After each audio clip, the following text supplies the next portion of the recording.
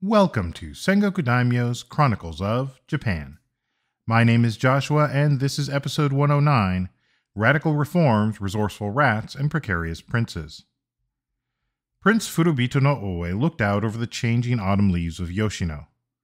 Where the mountains had been painted pink and cherry blossoms just 7 months earlier, the mountains were now covered in garments of red, yellow, and orange. 7 months. A lot could happen in 7 months. 7 months ago, Prince Furubito had been in line for the throne. His main contender for the position was dead, and he had the support of the most powerful men in the court. Then it had all come crashing down in an instant. After the turmoil of the court earlier in the year, life in the countryside was no doubt a welcome respite. The former crown prince had narrowly avoided sharing in the fate of his Soga relatives who had been killed in front of him. Now, Furubito was no stranger to the literally cutthroat politics of the day. Soga no Iruka had killed Yamashiro no Ohoye, son of Shotoku Taishi, ostensibly to place Furubito on the throne, no doubt with the expectation that the Soga-descended prince would be easier to control. Furubito himself had not been entirely out of the loop on the whole thing either, specifically advising Iruka that he should make sure to send subordinates to do the dirty work and keep himself out of harm's way. Now, Furubito's seemingly untouchable supporters, Soga no Iruka and his father, were themselves dead at the hands of Furubito's younger brother, Prince Naka no Ohoye. Their mother, Takara, had immediately abdicated, and Prince Furubito was suddenly in the crosshairs, potentially standing between his murderous brother and the throne. And so he took himself out of the picture and retired from the world, becoming a monk at a temple in Yoshino, a mostly wild area south of Asuka and the traditional heartland of Yamato, where sovereigns of the past had sometimes gone to get away from things. Furubito had spent the last several months there in the mountains, out of the political center, but that didn't mean he was completely on his own. Not everyone was against him, and he still had people bringing him news. He may have retired from the world, but he wasn't without his resources. And there were those still in his camp who thought that maybe he should be on the throne. They just had to keep it under wraps until it was too late for Prince Naka and his cohorts to do anything about it. All right, so with that little snapshot of life in Yoshino, let's get into it. Now we're talking about the Taika era, so let's first start out with a recap of last episode and some things to keep in mind, and then continue with the story of the reforms, looking at what else was also happening in that first year. We'll talk about the diplomatic missions from the Korean Peninsula, the edicts focused on the Yamato elite and the clergy, as well as the strategic use of the change in the capital. We'll also address just what happened with the other crown prince, Furubito no Ohoye. First off, let's quickly recap. So last episode, we started talking about the Taika era and the Taika reforms. In particular, we looked at how the governance of the archipelago had changed, as best as we can tell at least from the evidence available to us, and we looked at some of the very first edicts that went out. According to the Nihon Shoki, things started with the appointment of the ministers of the left and right, the Sadaijin and the Udaijin. As later institutions were created, these ministers would each take a portion of those institutions into their portfolio, effectively dividing the management of the government. Although the Sadaijin, or minister of the left, was considered senior to the Udaijin, the minister of the right, at least in later years, it should be noted that this system would prevent, at least on paper, a single prime minister from taking the reins of the entire government, as the Soga seemed to have largely done. Presumably, this meant that the sovereign, as head of state, would have the ultimate authority over the realm. Still, from the very get-go, we see that there are positions set up outside of this dynamic. For one thing, you have the creation of the seemingly nebulous Naidaijin. This is interpreted as the Minister of the Interior, meaning probably inside the royal house, and it was first granted to Naka no Ohoye's bro and best bud, Nakatomi no Kamatari, the co-conspirator who had helped make all of this possible in the first place. While the Sadaijin and Udaijin nominally had most of the power, and we see them referenced executing that power on a not infrequent basis, well, the position of Naidaijin appears to be almost extranumerary and is rarely mentioned. And yet, he seemed to have wielded considerable power and influence. This pattern of creating or using positions to exalt a singular individual who would effectively run the affairs of state is something that we'll see repeated multiple times in the future. Whether this position was something like the Dajo Daijin or Kanpaku, powerful individuals would often find their way regardless of the bureaucratic norms. In addition to the Naidaijin, however, the position of the royal princes, especially the crown prince, seemed to go untouched.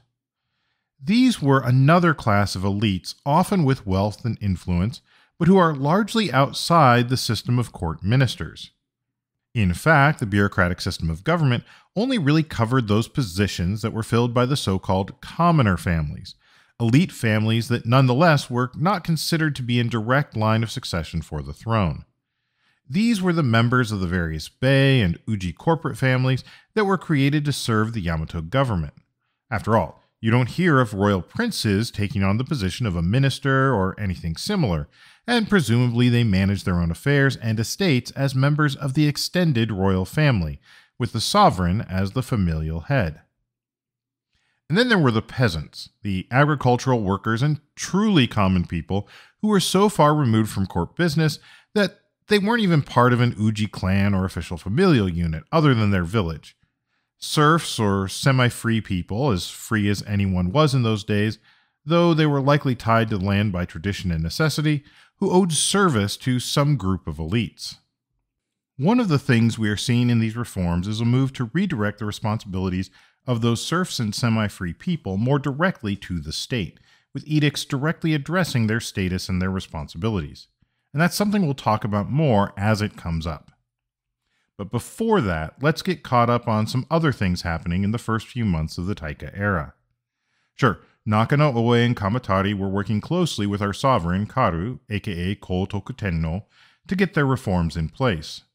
As we talked about last episode, they were sending out governors, hanging bells outside of the palace, and otherwise trying out all kinds of new stuff. However, as that was going on, they still had to deal with the day-to-day of the government. Life didn't just stop while they ramped up their transition to a new bureaucratic monarchy. Now, one such routine event for a new reign was the designation of Karu's wife, Hashibito, as the queen. In the fine Yamato tradition of keeping it all in the family, Hashibito was Karu's niece, the daughter of Karu's sister Takara, aka Kogyoku Tenno, and her late husband, the sovereign Tamura, aka Jomei Tenno. That made Hashibito a sister to Prince Nakano Oe, who was now his uncle's brother-in-law and, since he was named crown prince, his heir. Probably just don't think about it too much. There was also the matter of foreign envoys. As you may recall, the murder of Sogono Iruka and his father, known to us as the Ishii incident, kicked off during a court reception for peninsular envoys. 2 months later, we are told that the envoys from Baekje, Goguryeo, and Shilla all arrived with tribute. These appear to be separate from those who had witnessed Nakano Oe's bloody coup d'etat, and given the time it took to travel, they may have already been on their way when everything went down. They arrived in the 7th month of the year, not quite a full month since Karu had taken the throne. This might have been a regular visit, but we get some interesting information from the Chronicles about it. Kosei no Tokura no Omi addressed the envoys, at least those of Goguryeo and Baekje. Although it is noted that the Shilla envoys arrived as well, communication with them is not recorded. There was also a slight problem in that one of the envoys, whose name Aston transcribes as Chapong Yombok, suggesting that he was actually the minister of the left of Baekje, Yongbok.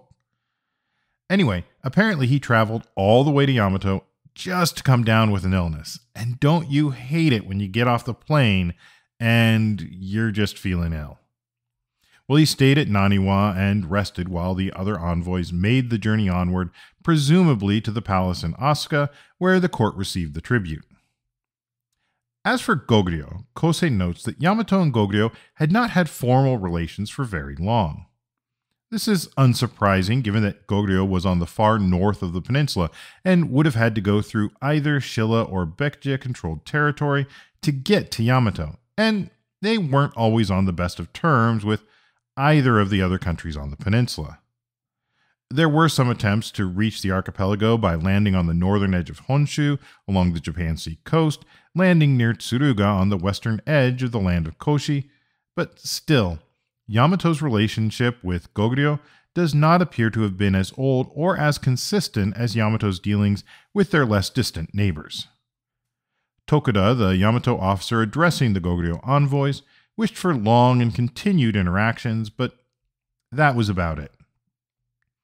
Baekje, however, was another story, and a bit of a conflicting one. The speech that Tokuda gives, according to the Chronicles, is likely heavily edited to sound more regal and to be in line with the chronicler's ideas of Japan's place in the world, but it is also possible that they were just using flowery continental-style pronouncements.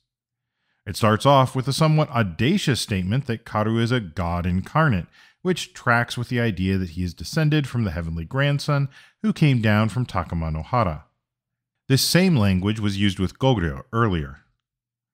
Then Tokuda repeats the claim that Baekje is a vassal state of Yamato, claiming that they were considered an internal miyake, likely referring to a land that was supposed to be directly controlled by Yamato. One is left to wonder just how Baekje felt about all this, but then again, things may have been lost in translation from one court to the other, either accidentally or accidentally on purpose. Finally, Baekje was admonished for not bringing sufficient tribute from Nimna, since it had theoretically been placed under Baekje's care. And here's where I see some apparently conflicting information. After all, we know that Shilla had absorbed Nimna well before this period, and Shilla had been made to bring 2 ships during tribute missions or to meet the Yamato delegation with 2 ships to preserve at least the fiction that Nimna was still an independent country and ally to the archipelago. And that was all back in the reign of Kashikiya Hime, aka Suiko Tenno, or even earlier. Of course Baekje would not have any tribute from Nimna, and yet the Yamato court seems to have expected something, unless of course they were just putting on some kind of show for Shilla's sake. It seems like the matter of Nimna, which was really no longer a going concern on the peninsula, was still something that Yamato was keeping front and center in their mind. Whatever the logic, Tokuda says that the sovereign paid special attention to any tribute from Nimna, and as it was deficient, they returned the entire tribute back to Baekje until they could bring the expected amount.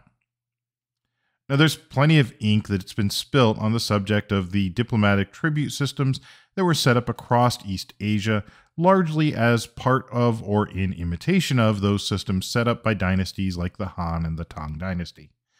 As we understand it, diplomats were expected to come to a foreign sovereign's court as petitioners, bringing with them tribute, basically trade goods, to grease the wheels of international relations. The receiving country would reciprocate with lavish gifts on the envoys, in turn, often in excess of the tribute they had brought. Or at least that is how the Central Sinic dynasties operated. In this way, diplomatic missions were not only profitable for international relations, but also for acquiring elite goods that could not otherwise easily be obtained, and for that, envoys were willing to go along with the polite fiction that they were truly subordinate to the power they entreated. It is unclear whether or not this went both ways. I suspect that the Han or Tang dynasties would not have accepted the idea that their own ambassadors should be bringing tribute to any lesser nation. However, amongst nations like Yamato, Baekje, Shilla, and Goguryeo, were there similar concerns? Unfortunately, we don't really have a clear contemporary record of all these interactions and can only make assumptions based on what sources do exist. I suspect, however, that Baekje, though willing to indulge Yamato's fantasies, did not actually consider itself an inner miyake of Yamato, though they were a trusted ally. Most of the time. Which makes me wonder how they took such a snub. After all, the envoys were basically coming home empty-handed. Unfortunately, both Baekje and Yamato's sources appear to be quiet on that particular front. Now, the envoys did not leave entirely empty-handed.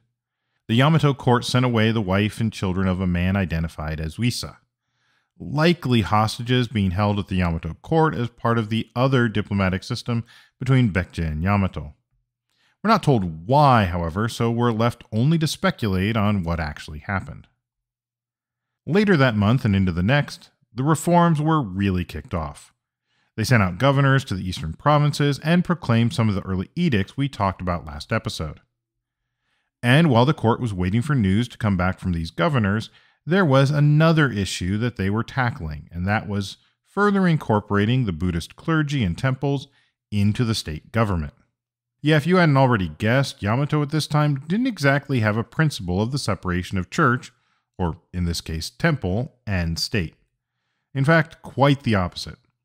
For a little over 2 decades at this point, the court had assumed authority to appoint individuals at the head of the Buddhist clergy, presumably to keep them in line ever since that one incident with the axe. And if you want a reminder, check out episode 102. And so a messenger was sent from the court to Kudaradera to gather all the clergy there. That was the temple near where Tamura had built his palace, Kudara no Miya, and it reportedly had an absolutely jaw-dropping pagoda, so perhaps little wonder that it was a central location. After recounting the history of Buddhism in the archipelago, the court representative appointed chief priest to 10 different temples, as well as the chief priest of Kudaradera. They then made a promise that the sovereign, which is to say the state, would pay for the repairs of any of the temples built by the Tomo no Miyatsuko, the courtly families. At the same time, the court also appointed temple commissioners and expected them and the chief priest to report out the number of priests and nuns, as well as the acreage of cultivated temple land. Interestingly, these commissioners were to report directly to the state, as far as I can tell, rather than through the local governors, indicating that the temples appear to have been somewhat exempt from the local civil authorities, though still under the thumb of the sovereign and the national government. This was likely done through the Hoto, or heads of the law, another set of positions for people appointed by the government to oversee Buddhist practice. In the following month, the court moved on from the clergy and focused on the courtiers, the Omi, Muraji, and Tomo no Miyatsuko, and not really in a fun way either. These leading families were called on the carpet for what was seen as a host of offenses. They were accused of compelling their own vassals to labor at their pleasure and appropriating land for their own private use, denying it to the people.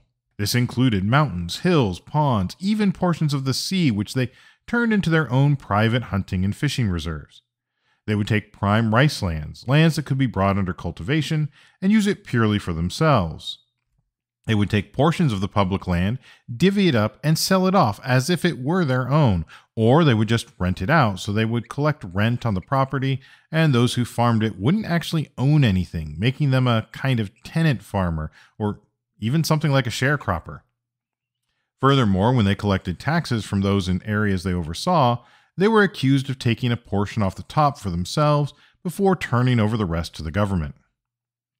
And finally, they would take their own people and build palaces for themselves. These practices, though probably nothing new, went against the direction the new state was headed, and if they were allowed to continue, it would potentially reduce the number of laborers available for government projects. Now, to be clear, not all of the noble families were doing this, but enough that a broad edict was required. This edict not only called out these practices, but specifically banned the private sale of land, meaning that it was up to the state to decide how land was apportioned, and it forbade anyone making themselves into a landlord. Now, for anyone who's been following along, or who simply looked at human history once, the way that the elites had been concentrating power is hardly surprising. History books are filled with examples of those in power using it to aggregate more and more to themselves, especially without some kind of regulation. While the Taika edict treats this like an aberration of the way things should be, it is more likely that this is actually how the system had been designed to work up until this point. There were elites who operated at different levels in a hierarchical structure. Those above provided legitimacy and preferential treatment to those they considered their vassals. Those vassals were left to largely run things as they saw fit at the lower levels, as long as they maintained an expected flow of tribute up the chain. As long as things didn't get out of hand, no rebellions, famine, etc., then there was little reason for those at the top to really be concerned. Here, though, we are seeing a different imagining of the state. One where the governance of the state truly does flow from the sovereign down to the people. Those who'd been studying the Buddhist and Confucian canons from the continent had been introduced to new ideas of what a state ought to be, and now that they were in power, they were determined to implement those ideas. One has to imagine that this ruffled more than a few feathers, and I have to wonder if it didn't contribute, at least in some way, to what else was happening around the same time. Remember, all of this, the tribute missions, the governors, the gathering of the clergy, and the dressing down of the courtiers, would all happen in the first 3 months of the new reign, the Taika era. But in the 9th month, the court's attention was also turned to another matter, when a man named Kibi no Kasano Omi no Shidaru came to Nakano Oe with a confession. He claimed he had been a party to a meeting in Yoshino with none other than Prince Furubito no Oe, along with members of the Soga, the Yamato no Aya, and the Echi no Hata. They were all disillusioned with this new reign and how they got here, and were plotting to put a stop to it by overthrowing Karu and putting Prince Furubito on the throne. So yeah, this is where we circle back to where we started the episode. Imagining Prince Furubito hanging out in the mountains of Yoshino, enjoying his near escape and contemplating his retirement. Well, things weren't quite that peaceful. Now, I'd note that another source claims the guy who spilled the beans, Kibi no Kasano Omi, instead went to the Daijin, the great ministers, Abe no Omi and Soga no Omi, the ministers of the left and right. Regardless of who he spoke to, he ratted out all of his co-conspirators. The details are sparse on just how everything unfolded from there, but we know that Nakano Oe appointed 2 generals to go and arrest, by which I'm pretty sure he meant assassinate, Prince Furubito no Oe. Whether or not the prince had actually kicked off discussions or had even participated in any significant way, Nakano Oe's brother was too dangerous as a symbol around which anyone discontented with the new order could try and rally. And it's not at all surprising to imagine that there are those who were not exactly happy with where things were going. The throne was exerting greater control than it had in quite some time, perhaps more than it ever had at this scale. The foreign ideas that had come in the way of books and learning may have at first been just another way for the elite to demonstrate their own superiority, but now these ideas were starting to affect the way they themselves had to operate. You could either accept it as the way forward, or you could resist. Those who would resist, though, needed someone to rally around. Since the sovereign and the crown prince were both pushing for change, anyone opposed would need to find a new sovereign to uphold their ideas. To that end, Furubito no Oe must have been an enticing figure. He really was from the old school. I'm sure that was a Soga-dominated school, drenched in the blood of other members of the royal family, but it was still something that those who wanted to conserve their old way of life could use to legitimize their position. And that made Furubito no Oe dangerous, regardless of whether or not he encouraged such individuals. And so, Uda no Ie no Muro no Furo and Koma no Miyachi departed with a sizable force to take out the prince, which, spoiler alert, they did. There are some conflicting accounts on this. Some records claim that the attack force didn't set out until more than 2 months later, on the 30th day of the 11th month. Others say that the generals were actually Kosobe no Omi no Abe and Sahekibe no Komaro, at the head of only 30 men, and it's possible that both accounts are correct in some way. It's kind of hard to say. It also could be that various family records retroactively claimed credit for the attack. It may also be that the time from the conspiracy's discovery to the eventual resolution, the killing of Furubito and his household, took a little over 2 months to complete, a not unreasonable situation. This whole event is often talked about as Furubito no Oe's revolt, and if we take the chronicles at face value, that is largely accurate. However, we don't have many actual details, and we do know about Nakano Oe.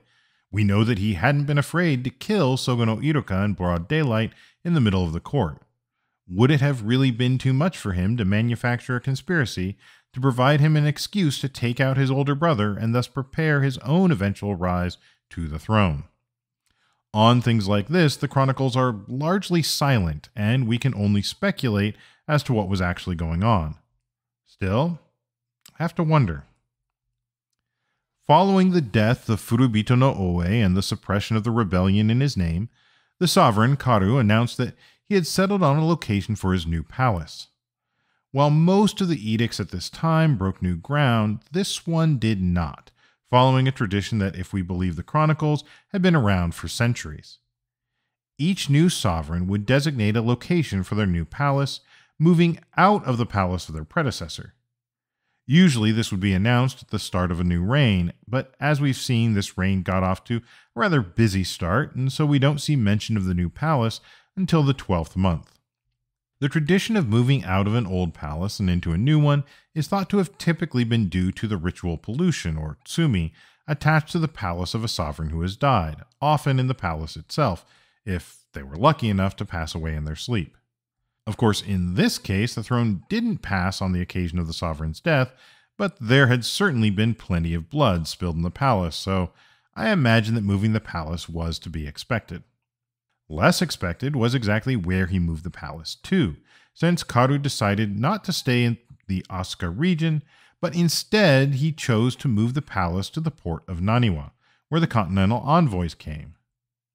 Well, there are numerous examples throughout Japanese history where a change was made to move the capital, or at least the seat of government, to somewhere new. In many cases, this was to get away from various political forces that had become entrenched in the capital region. Courtiers and their retinue would settle near the palace, and soon an entire area was controlled, both physically and politically, by a few powerful families or institutions. The Asuka region, for example, had started out as the ancestral stronghold of the Soga clan, and for the past century had operated as the seat of Soga-controlled sovereigns. Tamura, or Jomei Tenno, had seemingly tried to move a little ways outside, near the site of Kudara-dera, but his wife and successor, no doubt with the assistance and counsel of Soga no Emishi, had moved back to Asuka Valley proper. Moving to Naniwa would have been quite the undertaking, as it didn't just mean moving the palace, but it meant moving the whole infrastructure of the government. Granted, this wasn't exactly on par with the size and complexity of the imperial dynasties in what we now know as China, but it did mean that the powerful families would need to make sure they had a residence of some sort near the new capital if they wanted to be close to the reins of power. That meant they would need to also expend some of their own resources. Also, from the perspective of the sovereign, this would probably be a good time to provide a sense of renewal for the era. The chroniclers added a line taken from various Chinese histories that shortly after the announcement of the capital's location, rats were seen moving across the countryside in the direction of Naniwa. At its most basic level, this likely recognized that when the people abandoned a capital for a new city, that new city quickly had its own population of vermin. No doubt it was felt that the rats had simply followed the people there from the old city. The migration of rats would figure into several other movements during this reign as well, as it was apparently a rather popular trope. The movement started in the 12th month of the first year of Taika, or 645, and would be completed in the 3rd month of the following year, 646. And that was around the same time that word was coming back from the lands in the east about just how things were going with the newly appointed governors. Given the killing of Furubito no Ohoye in the 11th month of 645, as well as everything else that was now happening, the capital would be the catalyst for a fresh new slate in more ways than one. The building of the new palace and the need to entreat the kami, well, that would be used as an excuse to issue a general amnesty, the get-out-of-jail-free card for the governors and others who hadn't quite gotten on board, which we talked about last episode. They were shown the stick, but they were offered a carrot. While not explicitly stated, this may have also been a time to bury the hatchet for the pro-Furubito faction as well, giving them a chance to move on, as it were. And there was a lot of movement to be had. We're told that there was a proclamation in the 1st month of 646, a proper edict of reforms. These are laid out in 4 articles and are perhaps the closest we have to a true code of the Taika reforms from this era. And warning, this is where the reforms get really radical. The first article was on land ownership and allocation. Specifically, it abolished the various royal miyake and the previously established representatives of children, which I'm guessing refers to the various families that were tasked with supporting some of the various royal princes and other royal descendants. It also abolished various farmsteads of serfs, and it abolished the bonds of those serfs who owed their service to various royal families: the ministers, the omi, and the muraji, and general courtiers, the tomo no miyatsuko, as well as the various lords of the land, the kuni no miyatsuko, and even down the villages to the level of the mura no obito. In place of these mechanisms of bringing in rice and other goods, various fiefs were created out of the previously held land and redistributed to various princes and officials on a descending scale. Those at the top of the courtly rank system would get the most productive, and then less for those further on down. To sweeten this deal, gifts of cloth were also given at the time of the edict, likely as a way to offset any harsh feelings. In the end, this article completely rewrote how land was owned in the archipelago, at least in principle. The land belonged to the sovereign, who apportioned it as required. The fiefs would supply incomes to government officials, effectively providing them a salary. Those higher in the court system, which is to say those with a higher court rank, would have a larger stipend. Some version of this system, which wasn't always as strictly enforced, would continue right up until it was abolished in the early Meiji era. The second article of the reforms largely targeted the capital and the home provinces. If we look at the area today, this would be the area from modern Iga City in the east to Mount Seiyama in Wakayama to the south, and it extended westward past modern Kobe to the Akashi area and north to Osakayama on the southwestern shores of Lake Biwa, due east of modern Kyoto City. These correspond largely to the areas that were traditionally under Yamato's direct rule, and where many of the noble families had their base of operations. Actual governors were appointed to the home provinces, like Ki, Kawachi, Harima, Yamashiro, etc., with various roads, barriers, outposts, and more created to secure all of this land. Post horses were included, and this is the first mention of the creation of bell tokens, a kind of bronze amulet with various round bells incorporated into the design. These bell tokens would become a kind of badge of office for anyone traveling, as they would be used at government posts along the road to determine what kinds of and how many horses a given official was entitled to during their official travel. The area within the capital itself was divided into wards, or bo. Each ward would have an osa appointed from the population. Aston translates this as alderman, though it feels more like magistrate is probably appropriate. For every 4 wards, an unagachi or chief magistrate was also appointed. These osa and unagachi were charged to watch over the people and investigate criminal matters. They were supposed to be people of good character and solid capacity, and if nobody in the ward could serve, then someone could be chosen from an adjoining ward instead. Throughout the rest of the home provinces, the land was divided up into townships, ri or sato, rather than wards, and townships would be gathered into districts, gun or kori. Large districts were those with over 40 townships, middle districts were those with anywhere from 4 to 30 townships, and districts of 3 or fewer townships were considered lesser districts. The term for these were taigun, chugun, and shogun, but I should note that it is unclear whether that was the actual term used or just the way to write it in the Sinitic style of the Chronicles. The governors of these areas were the taire and share, glossed in Japanese as the kori no miyatsuko and the suke no miyatsuko, though Aston suggests that those were just translations, and the Yamato court was probably using the onyomi for the names, as this was an attempt to copy continental governance. For these positions, you were expected to be not just good, but of unblemished character. They were assisted by clerks and others who were skilled in writing and arithmetic, and I suspect a lot of this was also applied to the governors discussed in the previous episode, though we did not see such a clear list of qualifications for them and their staff at that time. And so that set up the governance of the capital and the capital region in a model that would be followed elsewhere. Now, the third of the 4 articles provided for the drawing up of accounts of the land and people, much as the governors were doing in the East. They also create the books, as in the accounting books for the government. These were to record the state of, well, the state. How many people, what land was out there, in what condition, and to whom did it belong. It would be the official register of receipts telling everyone what land belonged to whom. It also defined the townships, or ri, as being made up of 50 households, with one magistrate per township as above.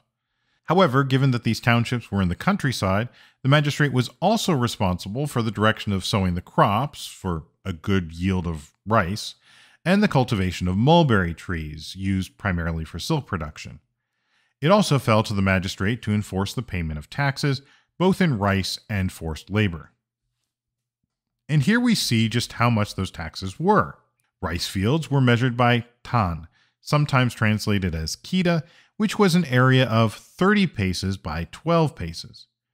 Now, that comes out to somewhere between 9 to 11,000 square feet, depending on the size of the pace. A modern tan is figured at 10,800 square feet, or a little over 1,000 square meters, or a bit under 1/4 of an acre. From there, 10 tan would make up a cho, the largest land unit mentioned here. All of this was only true of flat land, however. For steep and wooded land, the various officials in charge would need to make special arrangements. After all, 1,000 square meters of cliff face wasn't exactly producing a ton of rice, or mulberry trees for that matter. The tax for each ton of cultivated land was 22 bundles of rice on the stalk. A single bundle was the amount that a person could reasonably grasp in one hand. 10 bundles made up a sheaf, so actually it was 2 sheafs and 2 bundles. And the edicts then laid out the math to verify that for a cho, it was 22 sheafs, or 10 times that of a tan. And all of this can be pretty boring and, well, academic, but it starts to get us a glimpse into life outside of the elite court years. We can see that they assumed a community was about 50 households in rural areas, and you likely would have gotten to know your neighbors as they were the ones who were planting and harvesting with you. While I'm not sure that a tan was equivalent to a single field all the time, we can see that 4 tan would have been roughly an acre of land, an acre itself being an agricultural unit that was used in Europe and was about as much land as a single individual could work in a day. Now, what isn't clear from all of this is what was expected in terms of gross yield for the field. In other words, how much of the crop would the farmers themselves be able to keep? In later centuries, farmers often couldn't afford to keep their own crop of rice and had to settle for eating millet and other cheaper grains, with almost all of the rice they grew going to pay their taxes. Now, besides taxes on the field, there were also other taxes to be considered, but these were dealt with in the 4th and final article of the Reforms of 646. Up front, this article abolished any earlier taxes that may have been imposed, clearing the way for a new tax structure. From there, it first laid out a series of alternatives to rice for paying your taxes. One was the ability to pay in cloth. So, for instance, if you had a single ton of land, you could pay the 2 sheafs and 2 bundles of rice, or you could pay 10 feet of fine silk, 2.5 feet in width, which was the width of most home looms at the time. Alternatively, there were conversions into coarse silk, at which point you double the amount needed to 20 feet, or you could use another bast fiber cloth, but then you double it again to 40 total feet. Silk thread or silk floss are not really mentioned as a substitute for the rice tax on the land. But this article also laid out additional taxes to those on the fields. Each household would have to produce at least 12 shaku, roughly 12 feet, of bast fiber cloth each year. There were also other taxes such as salt, etc., depending on what was locally produced. And on top of that, for every 2 townships of 100 people, they had to produce a single horse for the government. A particularly fine horse could be used to cover the taxes for up to 4 townships. And if they could not produce a horse, they would need to provide up to 12 feet of cloth per household, once again, to offset the cost of the government buying one. That's 12 feet of cloth in addition to what they already had to pay. In addition to that, every person was expected to supply a sword, armor, bows and arrows, a flag, and a drum. Though this may have only been for those able-bodied men called up to service, it isn't exactly clear to me. And then, when there were public works to be done, each township had the responsibility to offer up a single able-bodied individual and to provide 22 feet of cloth and 5 masu of rice for their service to keep them clothed and fed. This was actually an improvement on previous corvée labor requirements, which required one person per 30 households who were all supposed to support them. Finally, there's a note here about uneme. Those are the handmaidens at court. Uneme were drawn from the sisters or daughters of district officials of the rank of shorei and upwards. Each uneme was expected to be furnished with 1 male and 2 female servants to attend to their needs. They would be provided cloth and rice similar to laborers, except that the cost was to be spread out across 100 households, not just 50. Again, we get a glimpse of what life under the new regime was like, or at least what it was supposed to be like. We saw mention of taxes and other things early on in the Chronicles, but this is the first time we really get to see what kinds of taxes would be levied on the common households. A single agricultural household would likely be responsible for some portion of the town's field tax, as well as a tax of cloth on their own home, and then possibly supporting the laborer or even the purchase of a government horse. Finally, they could also be responsible for providing for one of the handmaidens of the court. It was clear that the state was extending its reach in new ways. In some cases, this would have clearly been an improvement. There was a reduction in the amount of labor that people had to provide, and things were being standardized. There were bureaucratic lines being built from the townships and wards all the way up to the sovereign, providing a connection between sovereign and vassal. On the other hand, this trod on ancestral traditions of certain groups. We saw the attempted revolt around Prince Furubito no Ohoye, but after his death, the opposition didn't really have a central figure to rally around, and so the reforms would continue. Although the reforms at the start of 646 may have been some of the most formal, there is still a lot of change to come, and we'll deal with that in the next few episodes. Until then, just want to thank you for listening, and thank you for all of your support. Remember, if you like what we're doing, please tell your friends and feel free to rate us wherever you listen to podcasts. If you feel the need to do more and want to help us keep this thing going, we do have information about how you can donate on Patreon or through our Ko-fi site, ko-fi.com/Sengoku Daimyo, or find links over to our main website, sengokudaimyo.com/podcast, where we will have some more discussion on topics from this episode. Also, feel free to reach out to our Sengoku Daimyo Facebook page, or you can email us at thesengokudaimyo@gmail.com. Thank you also to Ellen for their work editing the podcast. And that's all for now. Thank you again, and I'll see you next episode on Sengoku Daimyo's Chronicles of Japan.